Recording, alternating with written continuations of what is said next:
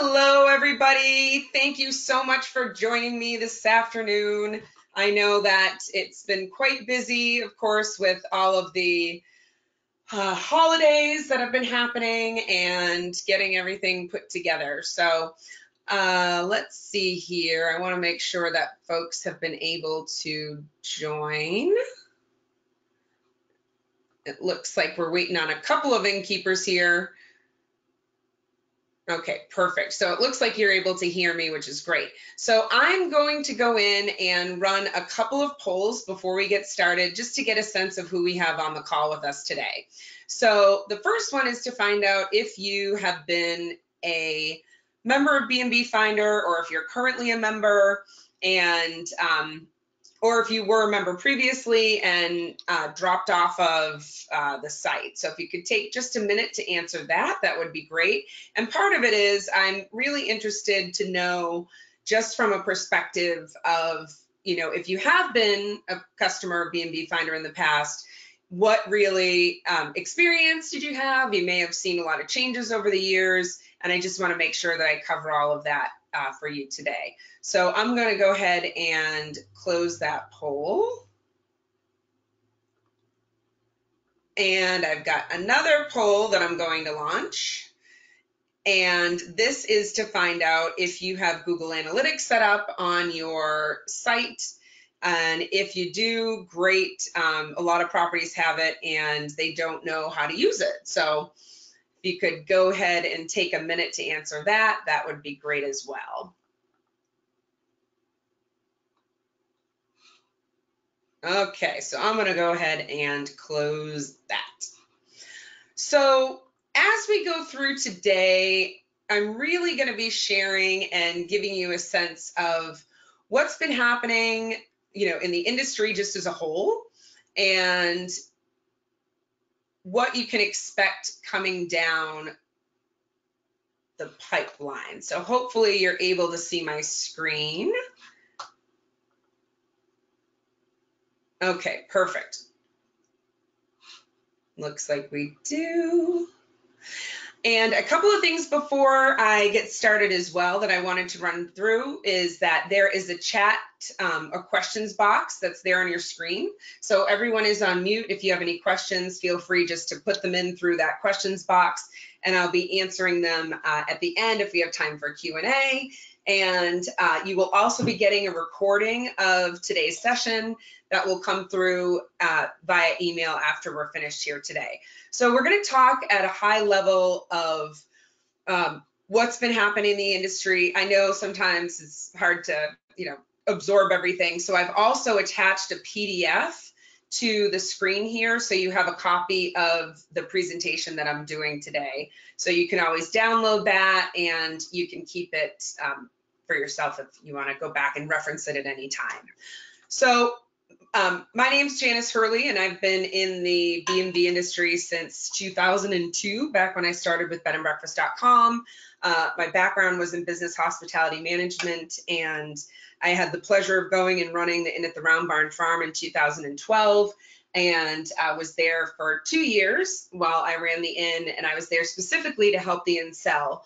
And I really thought that I understood what all of you go through on a daily basis, but I had no idea until I actually did it myself. And I have so much more respect for innkeepers and all that you do to create the experience for the travelers now and your guests, now that I was at the Round Barn and went through that. So I've seen a lot of things over the years, and I've watched our travel industry really evolve over time. And I think what's interesting is I get asked all the time, well, could you, what did you think about would happen over time?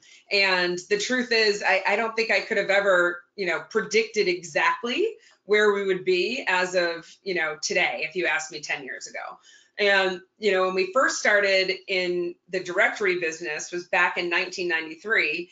And the question was, why do I need a website? I've got an 800 number. And innkeepers weren't even open to listing on directories because they didn't want internet geeks staying at their properties.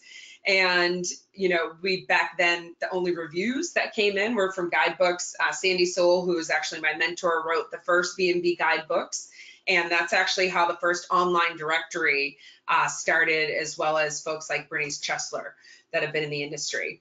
And I put this in here because I just think it's so funny when I think back to those days and where we were at, and the fact that, MySpace was actually a thing. And the fact is that over time in the evolution of travel, really, MySpace has transported into their space, and sites like booking.com and Expedia, who I previously worked for, a lot of the OTAs, they've really come in and become an important part of what we offer in the travel industry as ways for inns and B&Bs to get bookings. And what's happened, of course, over time is that a lot of innkeepers, and a lot of the feedback that we've gotten is that innkeepers have felt like they've lost that connection to their traveler, and that they don't have that personal way to connect with them. So when we look at, I'm just going to forward my slide here, no matter how far we've come, this is something that I think is always going to be a challenge for us. And this is really, when I look at my career over time and being part of the B&B industry, this is one of the things that I'm most passionate about, is making sure that we maintain our identity for who we are as our part of the travel industry and our part of the lodging experience. And a friend of mine recently was in California and called me. He was on tour and he said, oh, I'm staying at this amazing hotel and it's so great and you wouldn't believe it. I've got a tub outside and it's beautiful. And I said, oh, where are you staying? And he said, oh, I'm staying at the McCallum House. And I laughed because I know the McCallum House is not a hotel. It's a B&B that I had worked with for years.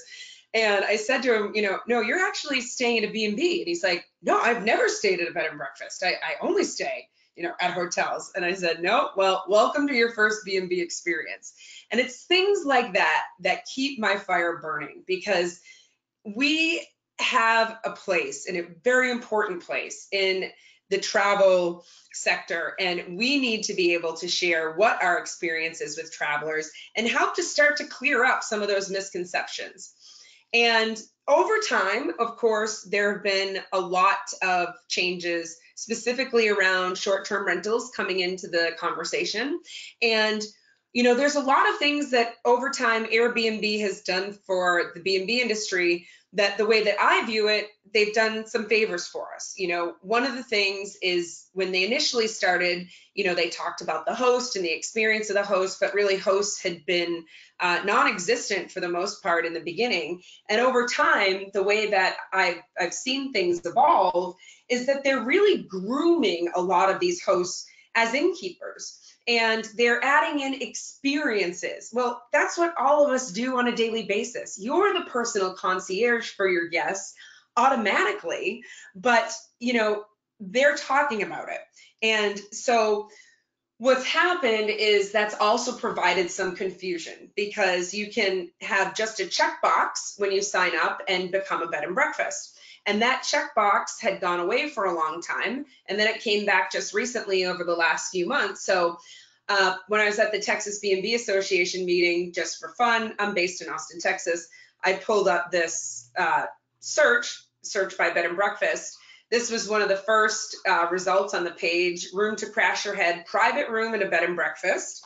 And I could not make this up. This is actually the photos from the listing. And I had to laugh because I thought, what year is this? These are the types of images that we would show when we first started to talk about, it's the mattress on the floor kind of thing. The fact that there's a ceiling fan with no light bulbs in it. And it got better as I continued to dig into it. And this is an actual listing that was showing as a bed and breakfast again, with this gentleman who's offering to be a car and driver for errands. Turns out on his listing, he also had this photo posted of Frank the car guy. So, you think about travelers that are out there searching for a true B&B experience, and how complicated it's become to really be able to find a site that is supporting the true professional bed and breakfast experience. And that used to be, bnbfinder has been around for 20 years and was started by Mary White, who is a dear friend of mine. And she did an incredible job. It was at the same time bnbfinder.com was in its heyday. And over time, of course, bnbfinder.com had been acquired by Expedia and is now really a feeder site for properties. So B&Bs that want to be listed can go to Expedia Direct and be fed over. But the fact is that a traveler going to bnbfinder.com, when they go in and they do a search, they see B&Bs, they see vacation rentals, they see hotels, and it's not just about the bed and breakfast experience any longer. So when we thought about coming in and acquiring B&B Finder, that was a big catalyst for us, was that we recognized that for B&Bs, they didn't have a place that they could go to, and B&B Finder was really the last site that was left specifically that, could provide that direct booking to the property. So we also saw the opportunity because there is a book direct movement that has started to happen. And this has been going on for years in the hotel industry, because the hotel industry has big enough marketing dollars that they can run campaigns on TV and say book direct with Hilton or book direct. And I'm sure you've seen these commercials. But as all of you and smaller B&Bs, you just don't have the marketing dollars to be able to do that. So it's crucial at this stage in our travel evolution that we come together as an industry so that we do have that voice that's going to be loud enough and big enough to be able to reach out to travelers and say, we're here and this is why booking direct with a B&B is important. And through some of the changes that have happened, such as the Google placement and how that's changed, you might have noticed when you're searching on Google now for a B&B and you're in a particular destination, there is the whole book a room button that's listed there on the local listing. Well, 70% of travelers think that Google's book a room button goes directly to the hotel or to the inn. And the fact is, it doesn't all the time, right? So it might go direct to a landing page that's not your hotel, and then they're booking through an OTA and they don't realize it. So I'm going to run through at a high level because I think it's always a good reminder. All of you know why you want direct bookings. The first thing is, well, I don't want to pay the commission.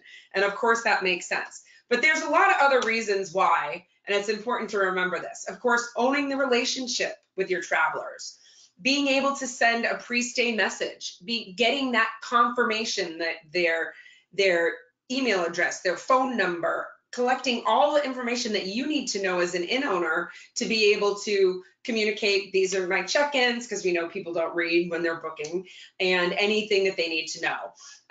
Of course, being able to create brand loyalty and guest loyalty, and being able to remarket back to those guests. You can't do that when they're booking through a site where you don't have their contact information. Also, someone who books with your B&B is far more active choice than an OTA booker. They're more likely to be from your targeted market and connecting with the values of your property. And of course, the more data that you have on the guest, the more personalized you can make their experience. And of course, there's the commission. So increasing the B&B direct bookings with unique offerings is crucial. I loved this statement when I read it. In a world dominated by big brands and businesses, when standardization is the path to efficiency, customers consistently look for something out of the norm. And who are we? We're the ones who provide that unique experience that nobody else in the lodging industry can touch. They try, but they can't. So it's important that we understand who our audience is. And for example, Marriott, who's again has a lot of money for marketing, went out and they expect the majority of their guests to be millennials. So they've directed their company's direct bookings marketing campaigns on the emphasis of the experience in the joy of staying, because they know that that resonates with millennials. Also providing incentives for guests to book direct with you. So you'll see a lot of times these larger chains have things like, incentive programs where, you become a VIP or you have a certain level and you can get things like a late checkout, or you can get a free upgrade.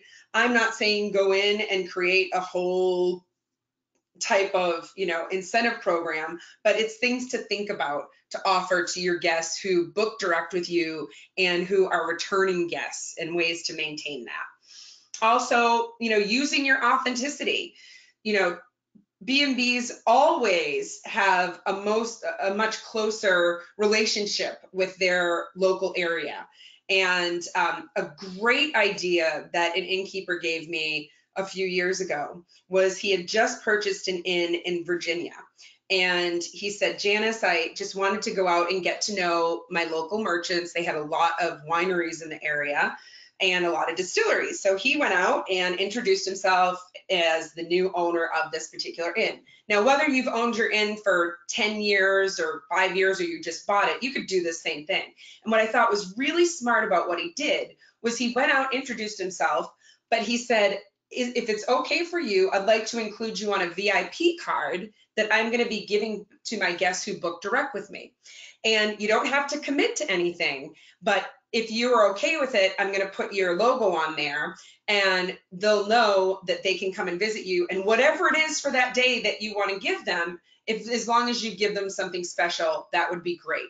So he got all of this buy-in from these local merchants, and he created the cards on Vistaprint, which cost him almost nothing.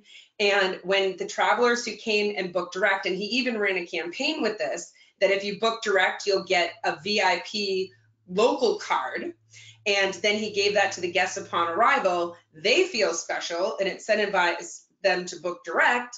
And then, of course, it made everybody in the community happy as well. So I loved that idea and wanted to share it.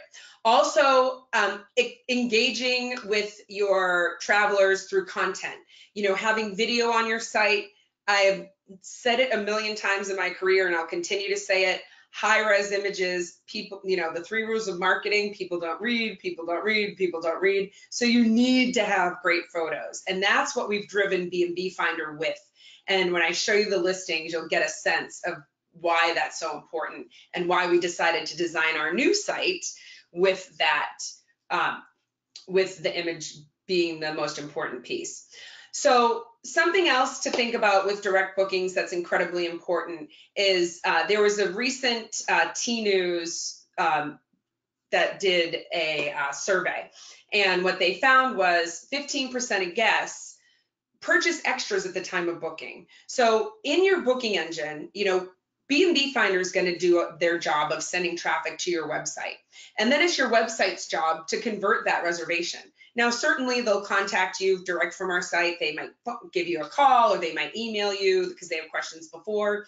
But if they're going directly to your website, which they have many links that they can do that from our site, you want to make sure that your booking engine has what it needs to be able to convert that reservation, and also that you have the ability to make more money for that booking. So having the ability to include packages, add-ons in that booking engine is crucial, because if we know that 15% of the guests who are going to book through your booking engine are going to purchase extras, that's additional revenue for you.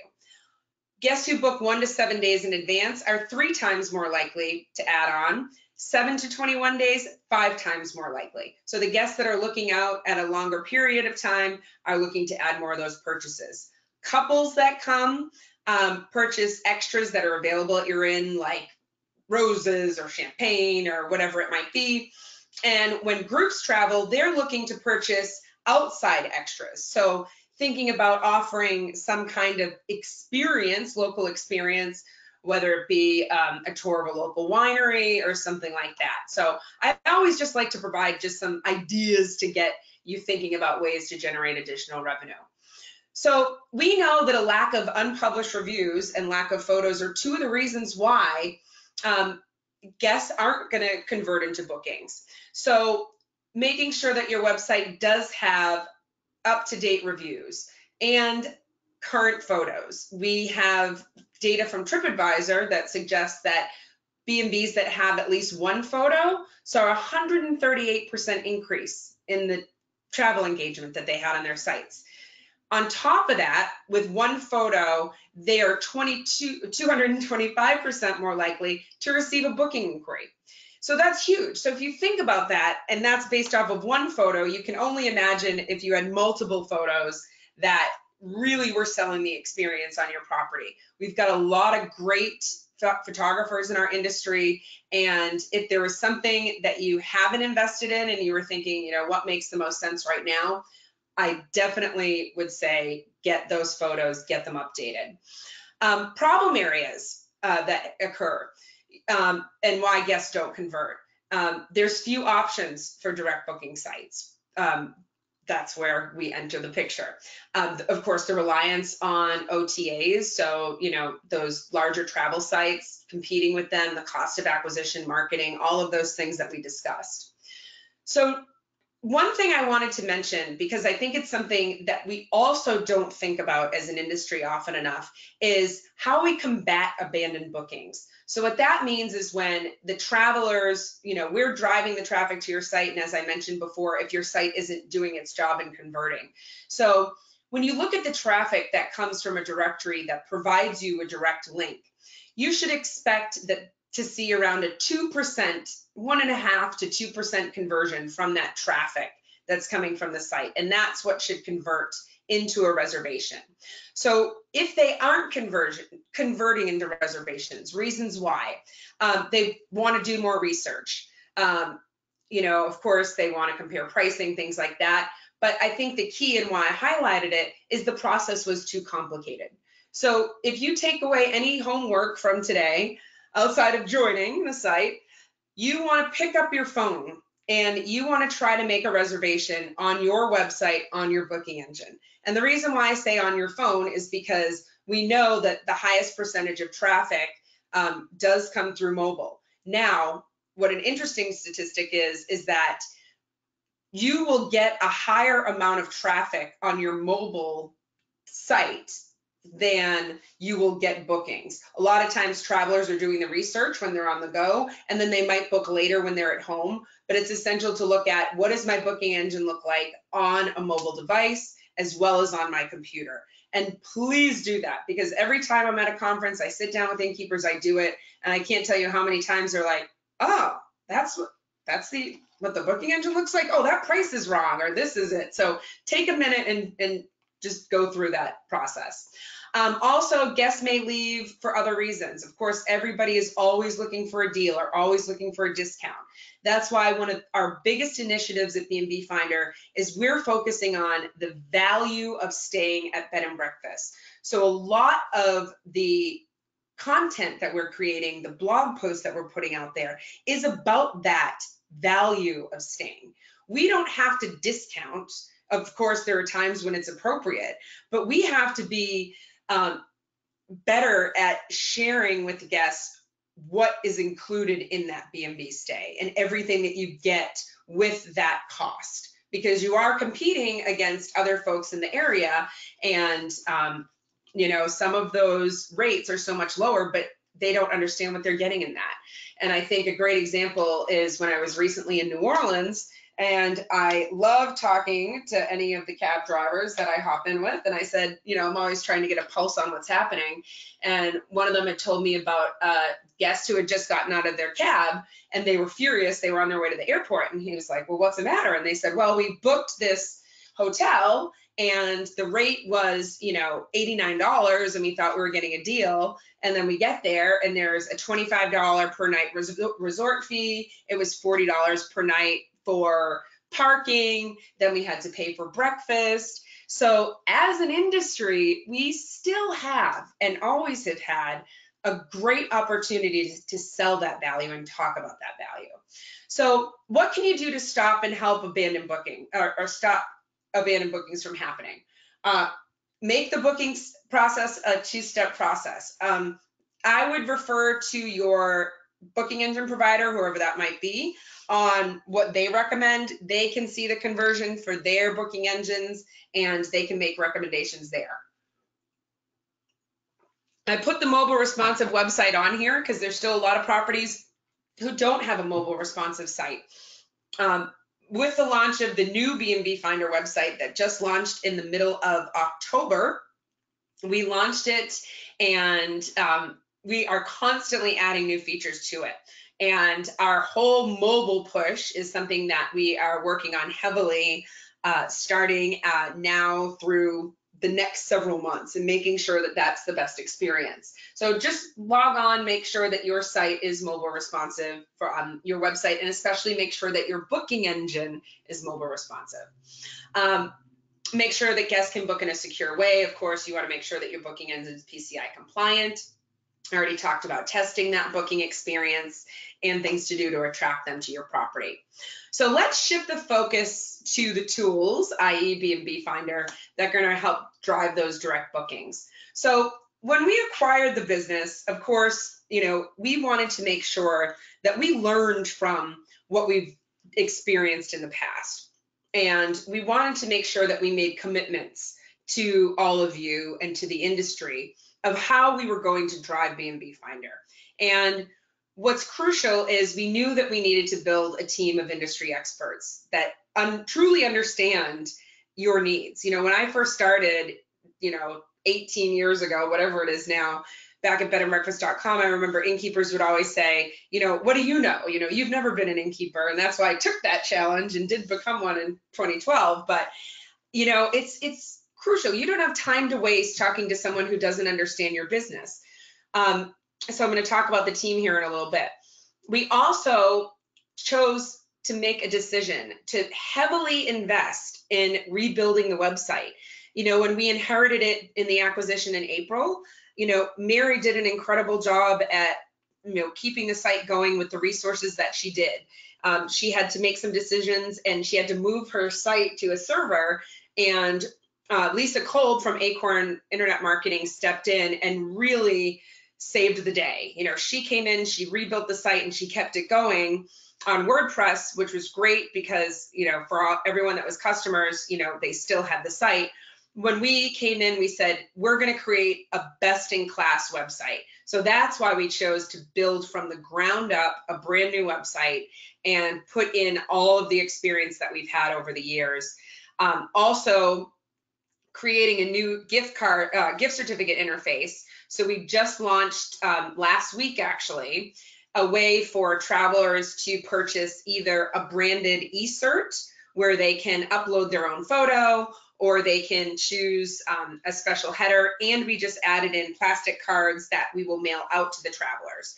And that program, which Mary started years ago, is still the same commission. It's still 15% only on the cost of the gift card. So if you have a $150 gift card and the guest comes and stays and their bill's $300, you're only paying that 15% on that $150. We also implemented some criteria for the guests. So they can't use more than 2 gift cards in one stay. And there's some other things that are really important because we wanted to make sure that innkeepers understood that we don't want this to ever become a discount card. And those are some of the things that we learned from years past. We will never sell our gift cards in big box stores. You will never see a bnbfinder card in a Costco or in a Walmart. Especially the Costco, because those cards at bnbfinder.com were previously sold that way. We made that decision as a branding decision, but what we found out and what we got back from the innkeepers is that it became a discount card, and that's not what it was designed for. The gift card program is designed to bring you new travelers, and as we're seeing our holiday sales come in of the gift cards, we see that they're buying them as gifts for other people to go in and have that experience. So, and that's exactly what it was designed to do. Also committed, of course, to everything that I just talked about in driving the direct booking to you. We are not going to become an online travel agent. We are going to always continue and commit to bringing you that direct booking. So when I talked about the team for a little bit, and I have worked with Eric Goldreyer. I worked with him for about 12 years. back at bnbfinder.com when I started in 2002. And he's the one that I went to and said, you know, we've got to do this for the industry, because there is nobody else that has the experience that we do that is going to be able to bring back the direct bookings that properties are now lacking. And Eric is extremely passionate about the B&B industry, so much so that after he sold bnbfinder.com, he actually went and bought it in just south of Austin called Sage Hill, and has been running that B&B for years. He of course has, you know, folks that are there, and he's involved in so many different things. But of course myself, that's here as part of the team, and Sarah Schuster, who some of you most likely remember from being at bnbfinder.com for years. Sarah also owns her own property up in Michigan and is running that as well. And Tim Wilson, who has been in the industry for over 20 years. He was with us prior to B&B Finder. He was a senior consultant for Whitestone Marketing, and he has more knowledge about the industry from this side of it than just about anybody I know. And we brought Tim on to manage our diamond collection, because a lot of properties who had invested in the diamond collection previously, they don't no longer have that option with bnbfinder.com, because the program no longer exists. And it's incredible at how quickly properties are coming in and adopting the collection. So if that's something you're interested in, we can definitely have Tim reach out to you. Tabitha, who's been with B&B Finder for years, 11 years, who's worked with Mary side by side as part of the team with our customer experience. We have Liz Hamilton, who's managing all of our social media and our SEO, who is actually the first employee of BBCom. And Marty Main has been helping us with some of our PR. So a lot of you who know Marty over the years. So let's take a quick tour of the new B&B Finder so I can give you some highlights of some things that I want to show you. So the site, again, is really driven towards imagery.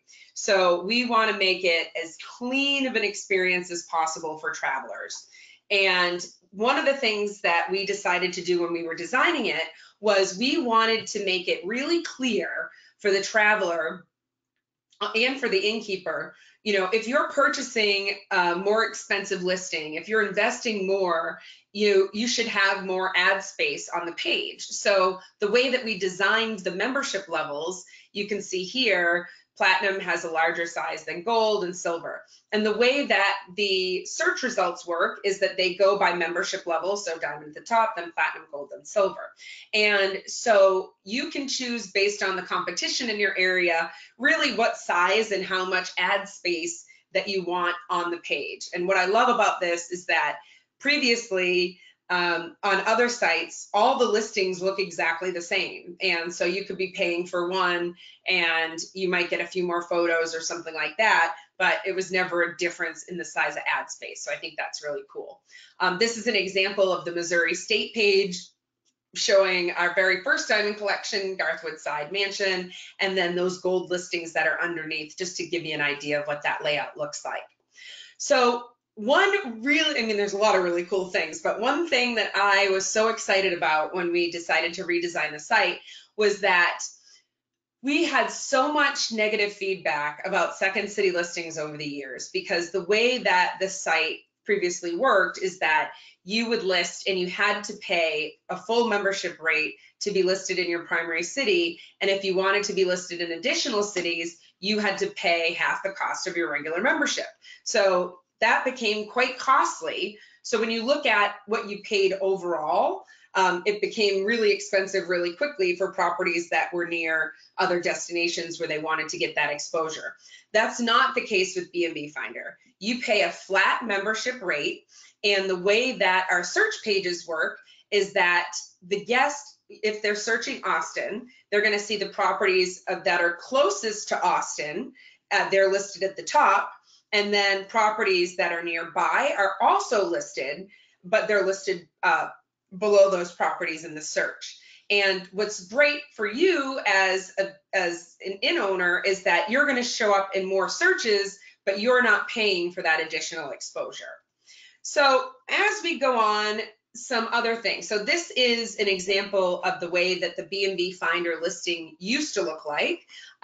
There wasn't really, there were some photos, but there was really a lot of text.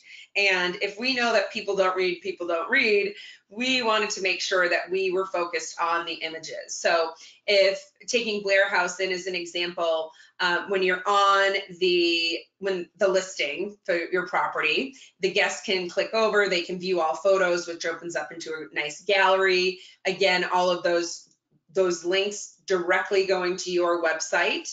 We have a spotlight for the innkeepers. So we know that having you as part of the experience is crucial to the guests. So we want to be able to highlight you. So that's part of the listing. I did have an innkeeper recently who was like, I don't want to put my picture on my listing, and I could not encourage them to do it. And I said, you know, this was at one of the B&B Association meetings. And I said, well, you're a member of the association.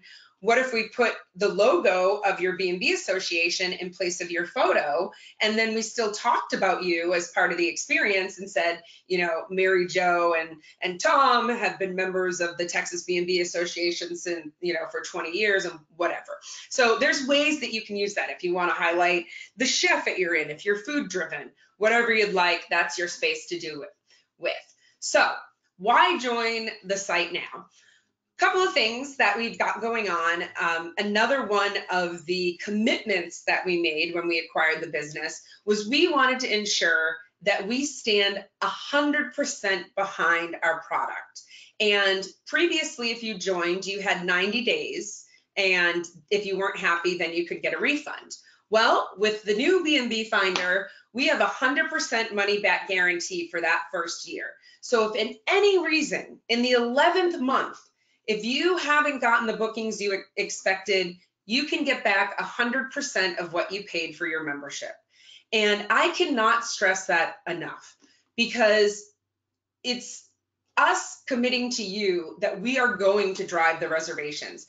Being a brand new site, it's going to take some time to continue to increase those bookings, but there's no risk at joining. If you know at any time you're not happy, no questions asked, you can get that money that you've invested into B&B Finder, and we're gonna be able to credit that back to you. So I mentioned the money back guarantee, mentioned the direct bookings, the gift card program. One of the things that I want to talk about is the industry promotion, because this has also been a big gap that we've had in our industry, because we really haven't had that voice out there that's been loud enough to be able to reach those travelers to talk about the experience and to really push the promotion of our industry. So before I get into some of the initiatives that we're doing, I wanted to share some of the pricing.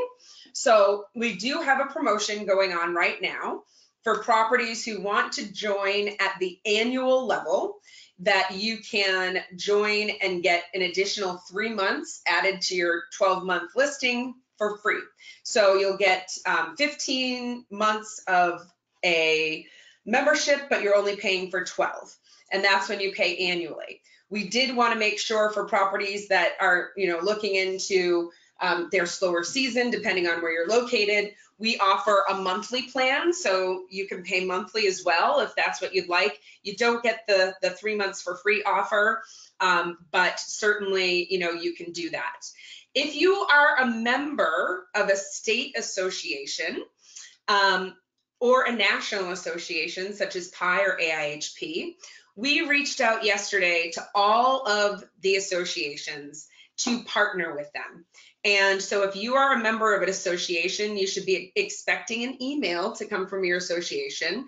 If you don't get one, definitely contact them to inquire, because as an association member, you can get 25% off of your membership cost. And if you choose to pay annually, you still get that additional 3 months for free. And that goes through only the end of December. So you want to make sure that you're taking full advantage of that. What's included in the different membership levels, you can find this on the site, but just wanted to give you a high level of what's included in each of those membership categories. So I am going to share some of the programs that we've been running and some of the blog posts. So here are some examples of some different Instagram posts that we did. Everything that we're doing and everything that we're sharing on social media is focused on the and focused on the experience that the guest has. And we feature our member ins on these posts. We also have done a lot of work on writing blogs, because when we first launched, you can see that there's a blog here from 2017. There hadn't been one written. I think the last one was the one in August of 2018. So we came in, we are writing blogs. They're twice a month. They get posted to the site, and we're sharing out all those experiences. Here's an example of one that we wrote in August about lakeside B&Bs. So for all of our members, we send out emails. This is an example of the November articles that we were writing. So as a member, you're going to get an email every month asking if you would like to participate or if you would be a good fit for any upcoming topics that we're writing, and also sharing other ways that we're reaching out. So I myself have partnered with the Wheel of Fortune since 2006. So as a member of bnbfinder, if you have a video and you would like to participate and be featured on the Wheel of Fortune, that's a member benefit. All it costs if someone wins your prize is that you will commit to a 6-night, 7-day stay for the winner. The best part is that they will have to provide 4 different weeks that they want to stay.